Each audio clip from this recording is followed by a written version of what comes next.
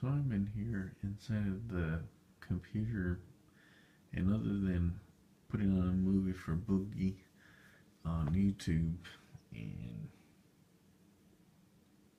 that's pretty much it. Been on the internet for a little bit.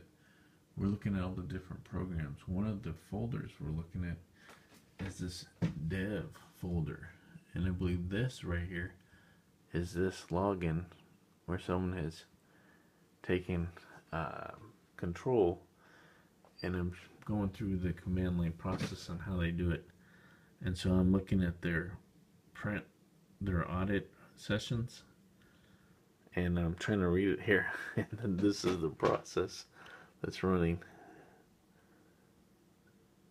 And so trying to get them, but you can see it's still connecting right there.